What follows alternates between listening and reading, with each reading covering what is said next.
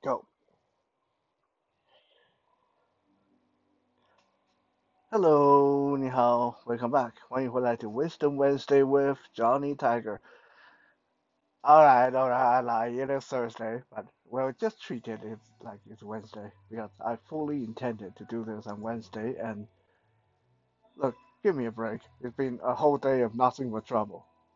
First, frigging rats outside chewed a new hole through my garbage can lid, so I actually had to go and get a new garbage can. Uh, you wouldn't think getting a 20-gallon garbage can to replace your old one would be that complicated. I found the suitable one, alright. It's got one that's 20 gallon and has a metal construction, so I figured the rat wouldn't chew through it. Unfortunately, this one doesn't have wheels, so transporting it back and forth would be a bit of a pain.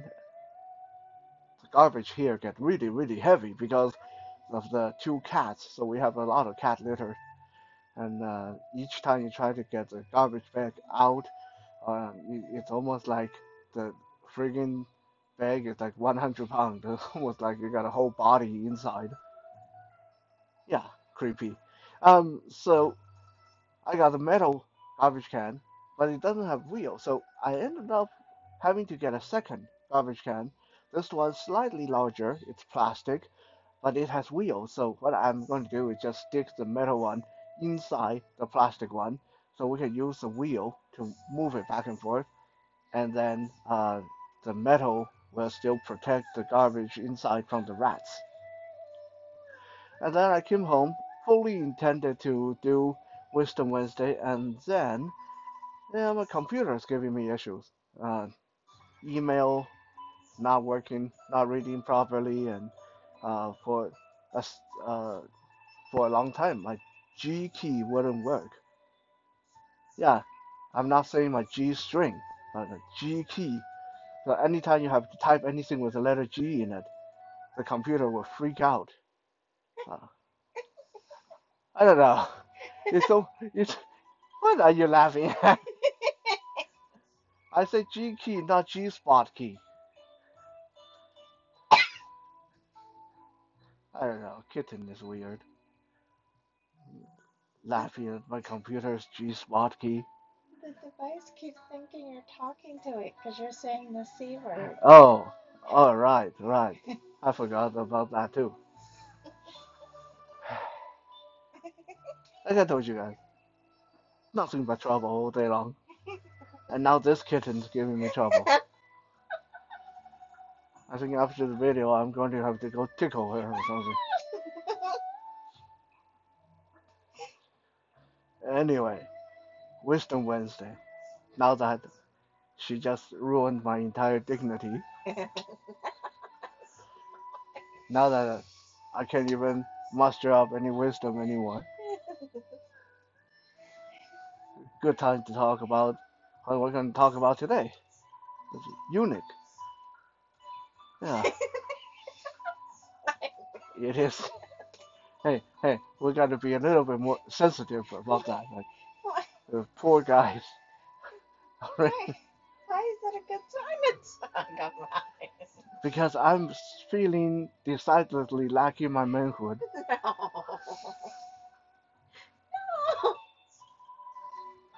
So eunuch,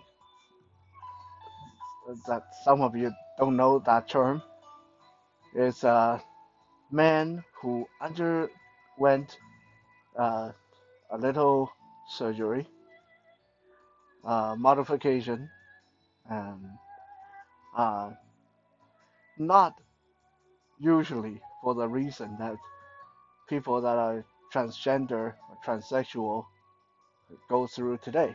I mean, if you're transgender, transsexual, um, you kind of do that surgery because you want your identity. You kind of willingly do that. You really want to do it. Now, eunuch, most of the time, actually they did it willingly as well.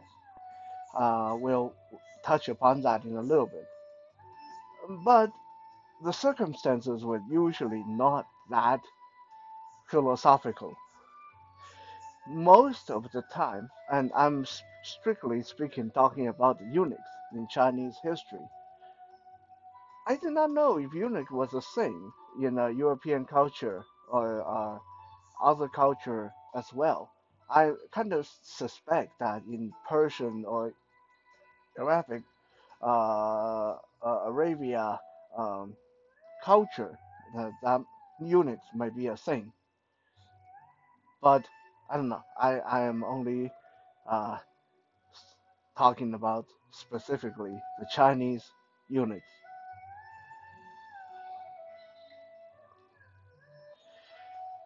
First, let's debunk some of the myths that people have regarding eunuchs. One of the wide, st- widely held stereotype for eunuchs is that eunuchs um, were all feminine looking. They lack body hair. They look decidedly not manly. This is definitely not true. Uh, Traditionally speaking, most of the earlier days, Chinese people, when men were turned to eunuchs, it's only the penis that were removed. Uh, the testicles usually didn't get removed, mainly because, well, you got to remember we're talking about like 1,000 years ago. They didn't really have the kind of technology patching up people that we do today. When you cut off a penis, not that I have any experience with that, but when you cut off a penis, that surgical scar, that wound, is a lot easier to contain than if you try to remove someone's testicle. Removing someone's testicle, again, not that I have any experience, but removing someone's testicle, especially with the technology back then, would probably be fatal. I mean, testicles for a lot of you ladies that don't know that, this is why when you kick someone, when you kick a guy in the testicle, it hurts so much. It's actually connected to the inside. It's connected to the organs inside. It's came down, it dropped out down from our stomach cavity and just end up down there. It's not just some little family jewels that can be removed easily without the proper knowledge, equipment, technology, medical science. That would be pretty fatal. So this is a long-winded way of saying a lot of eunuchs had their testicle. They're just lacking their penis, which means uh, being turned into eunuch didn't necessarily impact their testosterone level. So they would still sound like men. They would still have facial hair. They would still have the urges to have relationship, and so on and so on. And this lead to our second misnomer is a lot of people think that eunuchs either have no relationship or they were gay, homosexual, or some people say they were probably really weird, like little boys or some horrible stuff like that. Now, I'm sure some of them were pretty extreme, freaky, uh, but knowing that most of them actually still had their testicle and they still have their manly urges, um, throughout history, a lot of eunuchs actually had relationship. They couldn't necessarily consummate their love, but that didn't stop them from having relationship with women. Who were these women? These were the women that the maids, the serving women in the palace.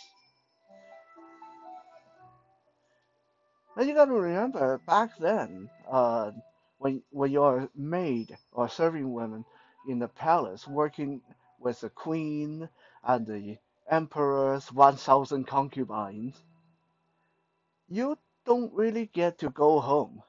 You stay there because otherwise you would pose too much of a security risk. So, which means you may spend 20 years in that palace with other women, and the only man you will ever see is the emperor. And obviously, you can't do anything with the emperor. So, a lot of these women would eventually either becoming lesbian or they would hitch up with one of the eunuchs. Uh, you know, having a man still even not a complete man was still better than nothing. You can still have kind of a wife husband thing going on. You can sleep together and work together and all that stuff. So this I'm not even like making this up. If you look into uh, uh, Chinese history, there were specific matrimony terms for uh, a palace maid who was a lesbian, and a specifically matrimony term for when a palace maid take up with a eunuch and become a couple. Now, these were all recorded. I will give you an example from the Tang Dynasty. Uh, the the Tang Emperor, who was 13 years old at the time, yeah, I became emperor very early, uh, was in his study doing his homework, I guess. I mean, he was 13. I'm sure he had homework. He was in his study doing whatever, and then he suddenly heard people fighting outside the study. Now, this was a very rare thing. People do not just misbehave themselves, especially when they think the emperor can hear them. Like if back then, it's a good way to get your head chopped off if you disturb the emperor. But yeah, the emperor was in his study and he heard someone fighting outside, like a lot of scuffling and things falling and other people cheering them on. And so yeah, he's 13 years old, still a kid at heart. So he came out of the study to see what's going on, and he saw two of his favorite eunuchs stripped down to the waist, uh, wrestling, punching, kicking, scratching on the ground. And obviously, he had to find out what happened. So he went over, told them to stop this nonsense, asked them what's going on. And it turned out that both of these eunuchs fell in love with the emperor's nanny, and uh, so they decided to have a little one-on-one to see who could be with the nanny. And this is like true historical account. The emperor then said, "Well, this is not up to you guys. It should be up to my nanny to decide." So he summoned the nanny to his study, and told the two eunuchs to come in, and he asked the nanny, which one of these two would you rather be with? And then the nanny chose one, and the emperor said, okay, then, because I'm the emperor, my word is law. So from now on, my nanny and this eunuch, we are a couple. And this other eunuch, please leave this palace. You are unemployed. Sorry, can't have you around if you are going to keep causing trouble. So this was a known fact that eunuchs and uh, work serving women and maids would become couples throughout history, even though eunuchs did not have their manhood. So yes, they definitely had normal relationship. The third misnomer is a lot of people feel that eunuchs were weak, feminine. Uh, uh, they were always scheming and treacherous. You can't be further from the truth. And those of you who watched Game of Thrones, you know that eunuchs are bloody scary. They make really scary warriors, especially if you read Game of Thrones books. In the Game of Thrones books, there was a super badass eunuch called uh, Big Belwas. I think Strong Belwas. Yeah, Strong Belwas. And it's like big and fat eunuch dude who kicked everyone's ass in battle.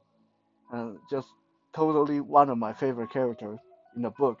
I was really sad and really annoyed that they didn't include Strong Belwas in the TV series.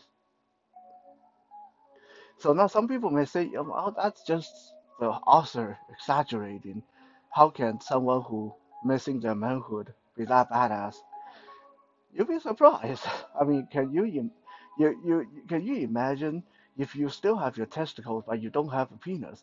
That means you have a lot of urges that you can't really do anything about. You'll be a very frustrated dude. I mean, nowadays, when you're in extreme sports like boxing and football and all that stuff, the coach tell you before a big game you're not supposed to have sex for a couple of weeks, and that alone is supposed to improve your performance. So imagine how aggressive some of these units can be. Historically, from the Ming Dynasty, so about 400 years ago, from now 400 years ago, uh, Ming Dynasty had already established a special branch of special forces units. Their duty was to uh, ferry out all the traitors and people who were committing treason, people who were plotting against the emperor. These units were highly trained. They were like the Ming Dynasty Chinese version of today's CIA. Okay, they were highly trained in both torture, uh, diplomacy, all the arts of deception, and a lot of them were some of the best martial artists they could find in that era. So yeah, eunuchs were definitely super scary during the Ming Dynasty.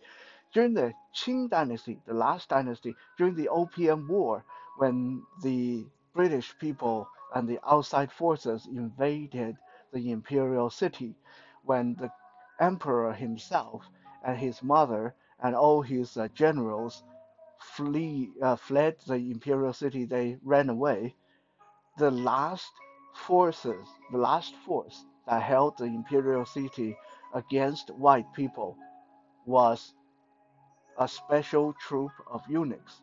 These were the martial eunuchs. Every one of them were handpicked by the emperor for being very strong, very brave, very great at fighting. So these eunuchs held the gate long enough for the emperor to escape.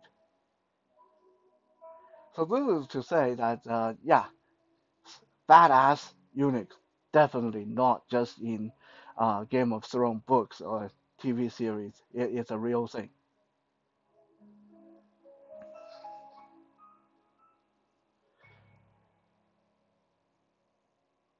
So why would someone become a eunuch? Well, first, you the let's establish the purpose of eunuchs, because the way Chinese emperors as the succession of the throne always worked is not so different from European succession, which is uh, the emperor would pass the throne down to the prince, whichever prince he choose to succeed him. Now, this sounds nice and straightforward, but this caused a problem.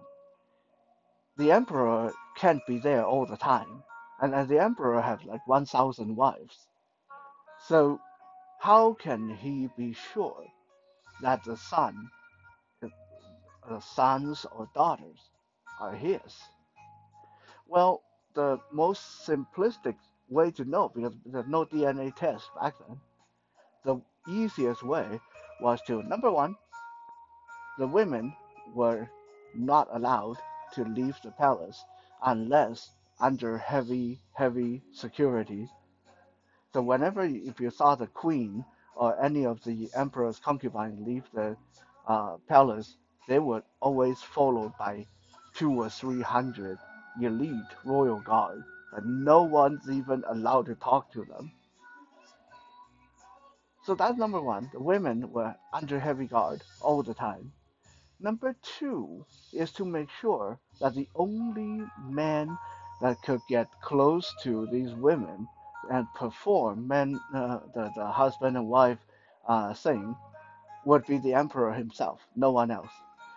So back then, to enter into the private quarters of a palace would be death penalty. There's an old law that said, uh, now back then the palace is split into front quarter and the back quarter. The front quarter is where the emperor meet with his generals and his ministers and sign paperwork and all that stuff when he where he worked.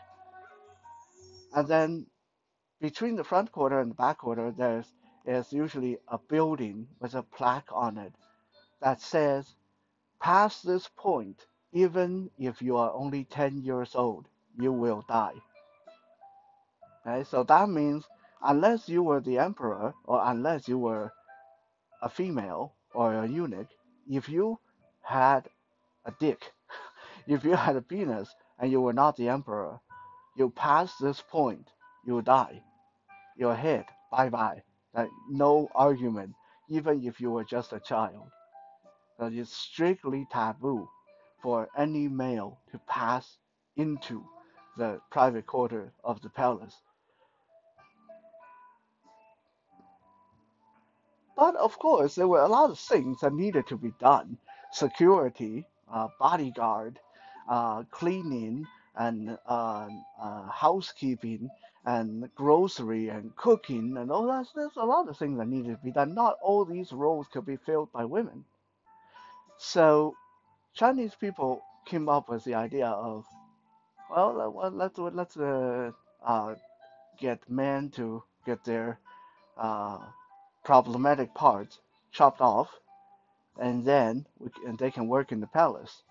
Now, this obviously no man in his right mind, who's very living a very comfortable life, would voluntarily go and do this. Now, it's just not a kind of job that is very appealing. So the kind of reward for being a eunuch was extremely high. Not to mention, because you are a eunuch, you are the only person, you're one of the only ones that can be there with the emperor 24 hours a day. You are one of the only people that can be there with the queen and all the other wives all the time. Which means even though you may not be a duke or baron, you are a very influential person. You have a lot of influence. Uh, a lot of people will try to bribe you to learn things like what does the emperor like to eat, what kind of flower does the queen like. This kind of information is highly valuable for people who want to get on the emperor's good side, and only you would know about that. So being a eunuch has this perk as being on the inside, having access to all the inside track, not to mention the amount of money that being a eunuch would make. I mean, you are handling grocery for the emperor, right? You can tell the emperor that a pound of cucumber is 2,000 gold. The emperor wouldn't really know. Well, I mean, emperor is not idiot, so you can't be too crazy about that. But you know what I mean? Like, let's say normal people pay 1 copper for a cucumber, right? You can tell the emperor that the cucumber, because you are the emperor, so we have to give you the best cucumber. So the cucumber we get you is 2 gold piece each. The emperor, number one, the emperor had no idea how much cucumbers actually cost. Number two, the emperor would think, well, okay, if you're getting me the best, that makes sense. Third, 2 gold pieces is nothing to an emperor. The emperor is sitting on millions and millions of gold. 2 gold pieces is nothing. So imagine every day you have to get the emperor food. It's up to you how much you want to report, and then all the rest of that money going to your own pocket. So being a eunuch was very, very uh, advantageous in both power, position, influence, and money. The finance is just crazy. Not to mention you get a very handsome retirement benefit as well. Even then, with all that benefit, really the only people that would become eunuch were people from really poor family or people who were struggling to earn a living, and so on. Because to have your a little surgery means you will no longer be able to pass on the genes. You'll no longer be able to produce offspring. So this was a big thing for Chinese people. If you were not bringing, if you're not reproducing, this was almost a crime in Chinese uh, history.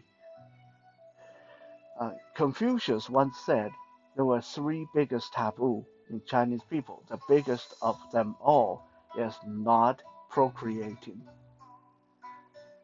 So you can imagine that for a lot of people, yeah, even though you might be starving to death, but the thought of not being able to pass on your gene and being put down as a useless member of your family was a big thing. There's a lot of people still wouldn't become eunuch. Not to mention, this was such a big deal that by law, a person who was a eunuch, because he was no longer a complete person, was not allowed to be buried on his family plot. He's not allowed to be buried with his ancestors, with his parents, because he is not a complete person. This is why a lot of eunuchs, after they retire, they do anything they can to try to retrieve the part of them that got chopped off. How was that done? Well, we'll get to that eventually. But just know that this was a big thing. A lot of them, before they die, they would pay millions of gold, or go through all kind of uh, influences to retrieve that missing body part.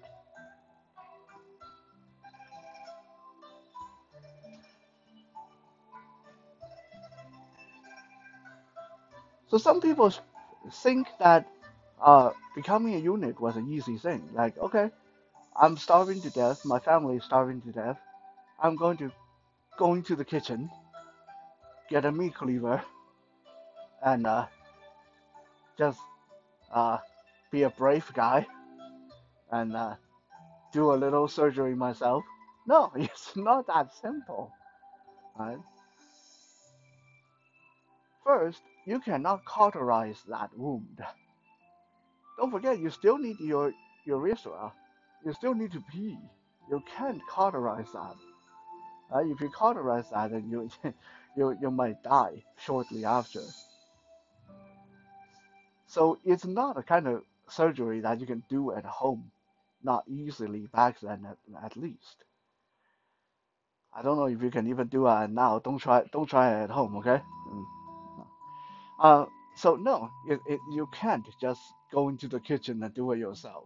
Not to mention, historically, this was something that needed to be done by a professional who then have to give you a certificate. Okay, so if you get it done anywhere, that's not the emperor appointed special surgeon. It doesn't count. Okay, you chopped off your bits for nothing. You need to go to a place that is certified. It's like getting a driver's license today. You can't just print one out at home. You can't just like have your friend make one up for you. You have to go to a designated agency. Getting this little surgery done back then was like that too. You need to go to a designated place for it. Why? Because this place uh, is responsible for doing it right. So if, let's say, if you claim to be a eunuch and you say you have the surgery done and you go into the palace, and then 2 years later they find out that no, you still have your penis, and now two of the emperor's wives are pregnant.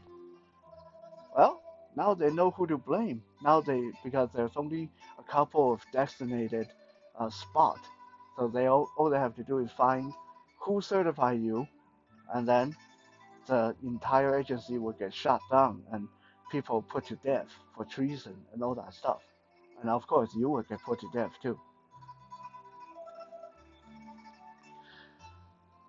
So to go and get this done at the designated place was quite a ceremony process as well. First, you need to bring 20 gold pieces. Now, some people will say, well, wait, hold on a second, that doesn't make sense. If you're going to get this done because you're really, really poor, where would you come up with the 20 gold pieces? Well, that's not their problem. Don't forget, once you become a eunuch, you're going to make money really quick. Money is going to be nothing in a short while. So a lot of people will go and borrow, no matter how, they'll go and borrow this 20 gold just so they can get this surgery done. Because they know as soon as they become a eunuch, they'll be able to repay this in no time at all. Okay, so you need to bring 20 gold pieces. It's a very expensive surgery. You need to be deemed physically able to withstand this trauma. It's a very traumatic surgery. No, make no mistake about it. This is like amputation in a primitive setting. There's no anesthesia. There's no uh, numbing medicine or whatsoever. Right? There's no cauterization. There's no sterilization and all that stuff. This is really dangerous stuff. So you need to physically be very fit for this. You need to bring also a month's worth of food and uh, a cartload of firewood, and uh, you need to go stay at the surgeon's hospital, and you have to stay with them for a month. Uh, that this is your pre-surgery screening. So you're going to show up at their door. This is why you have to bring a whole month's worth of food. But they are giving you a surgery. They're not going to feed you for a month. You got to bring your own food. So you bring your own food. You bring the firewood. Why do you need firewood? Well, we'll get to that in a little while. So you bring your own food. You stay at the hospital for a month. This is a month where they assess are you physically okay to take the surgery. Because if you die, they are responsible. If you die, they have to pay your family back the gold and pay even more money. And it's a bad reputation for the agency.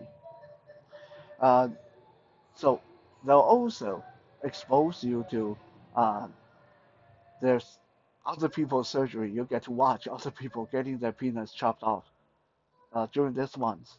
Okay? So you know what you're getting into.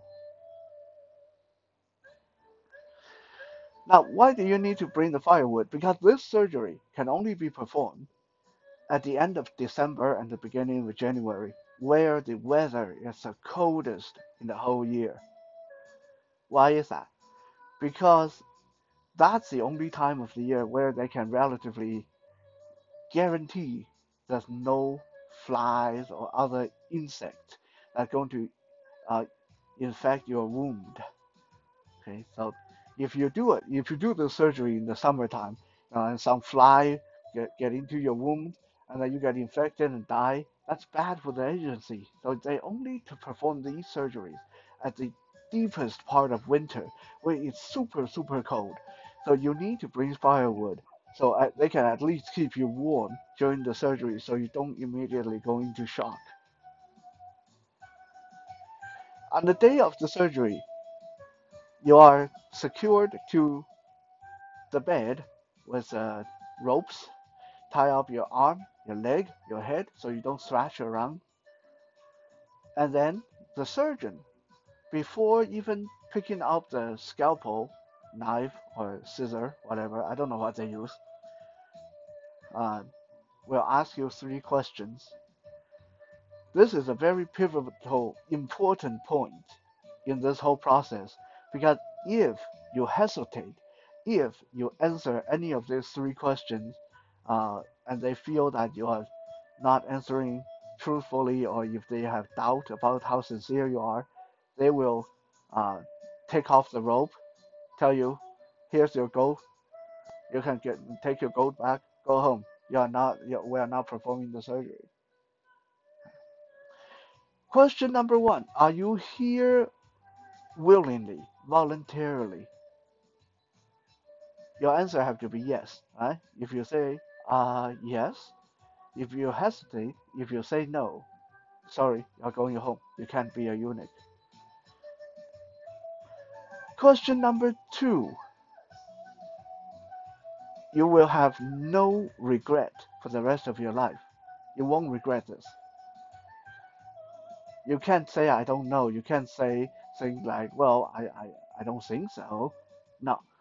And if your answer is not yes, sorry, go home. Not doing the surgery. Question number three: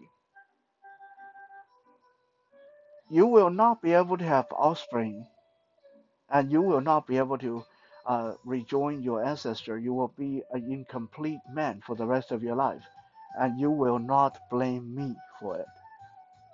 Again, if your answer is anything but yes, go home. All this is basically their version of the waiver form back then, because the agency have to be absolutely sure that you are not going to come back for revenge later. Don't forget, eunuchs were very powerful people, have a lot of influences. The agency have to be sure that you know what you were doing. They know what they were doing. Everyone's on the up and up. Everyone's on the same page. Let's say you answer yes to all three questions. The surgeon pick up the tool and, well, we'll gloss over the gruesome details. After the surgery, you don't even get to lay there and rest. There's two very muscular guys in the room that will pick you up by the arm and force you to walk around the room for 20, 30 minutes. This is to make sure that there's going to be circulation and gangrene won't set in. And every day while you're recovering from the surgery, they'll force you to walk, force you to go through physical activities, basically give you your little rehab during the recovery procedure.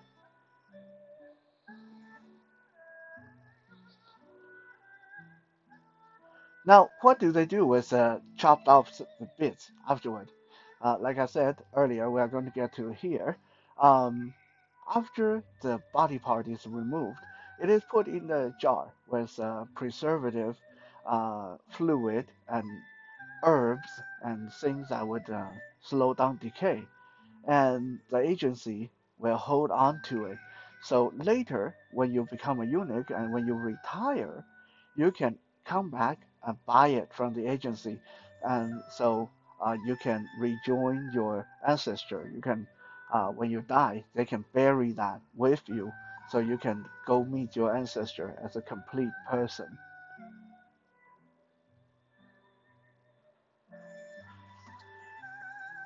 Now, some people may say, well, we hear about stories where eunuchs that they bribe the agency so they actually get to go into the palace and they still have their penis attached and they get up to all kind of no good. I can pretty confidently tell you guys that wouldn't happen. Why would I say that? Because every 3 years, all the eunuchs have to go through an examination by a new doctor every 3 years. And the purpose is to make sure that they are all properly fixed. And if there's any question, any doubt, any problem, that get found out during this examination, the eunuch in question, including his whole family, will be put to the death. The agency who helped him lie to the emperor will get everyone will get put to the death. It's serious matter. So yeah, if you get certified by an agency that you were charged, you had the surgery done, then you had the surgery done. There's no faking it. No one would be able to fake it.